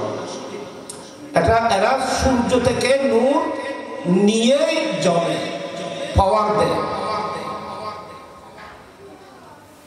আসল নূরানি হলো সূর্য।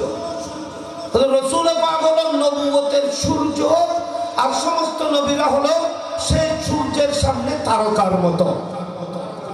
সমস্ত তারকারা যেমনি ভাবে সূর্যের আলোতে জ্বলতেছে, সমস্ত নবীরাও মুস্তাফার নূরের আলোতে নবুয়ত প্রাপ্ত হয়েছে। আনা সাইয়্যিদুহুম ওয়া ইমামুহুম ওয়া আনা কায়েদুহুম ইয়াউমাল কিয়ামা ওয়ালা ফাকর ওয়া আনা খতীবুহুম। আমার নবী বলতেছেন কিয়ামতের ময়দানে আমি খতীব হব। খতীব মানে তো বুঝছো আল্লাহ, ইমাম না, খতীব নামাজের ইমাম তো হাসব দিয়ে দিবে। খতীব হইলি ইমামেরও ইমাম, খতীব পদবন্ধ ইমামেরও ইমাম। আর নবী ফরমাতে ওয়া আনা খতীবুহুম, 1,24,000 নবীরা কওমের ইমাম ছিল, আমি রাসূল ইমামদের ইমাম হব ময়দানে মাহশরে। এই ব্যাখ্যা কি আমাদের আছে বুঝলেন?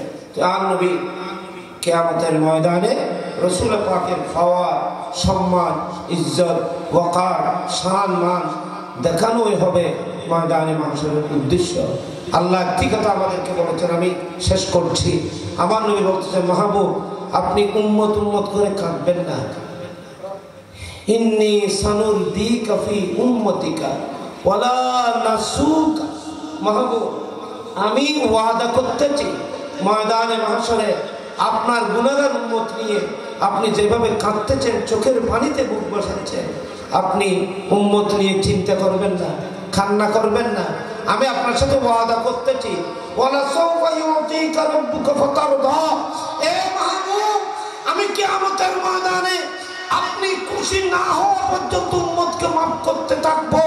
আমি ওয়াদা করতেছি আমি আপনার উম্মতের ব্যাপারে আপনার চেহারাকে মলিন হতে দেব না। বড় করে বলুন, আমি আপনার উম্মতের ব্যাপারে আপনাকে রাজি করবই, এবং আপনার একজন উম্মতের ব্যাপারেও আপনার চেহারাকে আমি মলিন করতে দেব না। এবং আমার নবীকে বললাম, আল্লাহ ইন্নী লাম আরদ বিকা ইন কানাত উম্মাতান ওয়াহিদাতান ফিন্নার। আমি অতক্ষণ পর্যন্ত খুশি হব না, আমার চেহারা মলিন হবে না, আমি অতক্ষণ পর্যন্ত রাজি হব না যতক্ষণ আমার একটি গুনাহগার উম্মত জান্নাতের বাইরে থেকে যাবে।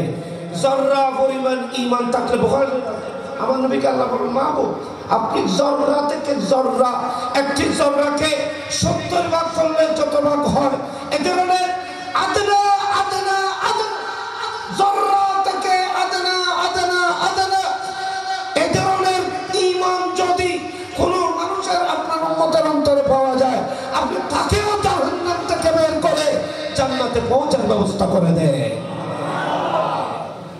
ইন দেখা গেল ময়দানে মাহশর শেষ নেই। আর নবী আখির হাদিস এবারে আর নবী ফরমাতে আল্লাহ আলে ইখতিয়ার দিন খুইয়িরতু বাইনা সাফাত ওয়া বাইনা আন ইয়াদখুলা শাতরা উম্মতি আল জান্নাহ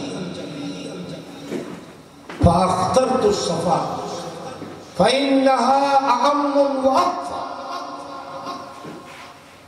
আতারাউনা আন্নাহা লিল মুমিনিনা আল মুত্তাকিন লা ওয়ালাকিনহা লিল আসিনিল খাত্তাইন। এ আমার উম্মত শুনো, কিয়ামতের ময়দানে আল্লাহ আমাকে তুলবে। দুনিয়ার মধ্যে আল্লাহ আমাকে দুটি অপশন দিয়েছিলেন, ইখতিয়ার দিয়েছিলেন। মাহবুব, আমি আপনাকে দুটি জিনিস দিচ্ছি, একটা হলো শাফাআত আর একটা হলো আপনার অর্ধেক উম্মতকে আমি জান্নাতে দিয়ে দেব। অর্ধেক উম্মতরা মাফ করে দিলেন অনেক অনুরোধ রাখিও, অথবা কিয়ামতের দিন অনেক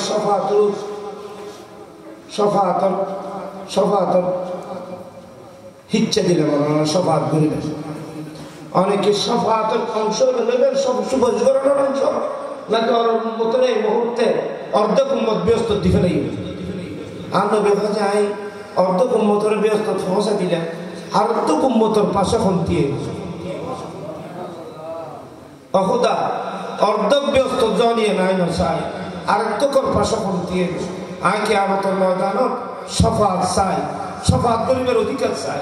তো শফাআত গরিবের তো অত কষ্ট গরম করিব, কষ্ট মেহনত সবুর মানে যে তাকিন ফেলন করে ব্যাধি ফেলে নাই রাজি আছি, তো আর হুকুম মতো জাহান্নামত জোকায় রাজি নেই। তো আর নবী ফরমাত যায় শাফাআতর ক্ষমতারে গ্রহণ করলেন, কষ্ট হইলেও শাফাআতরে গ্রহণ করলেন।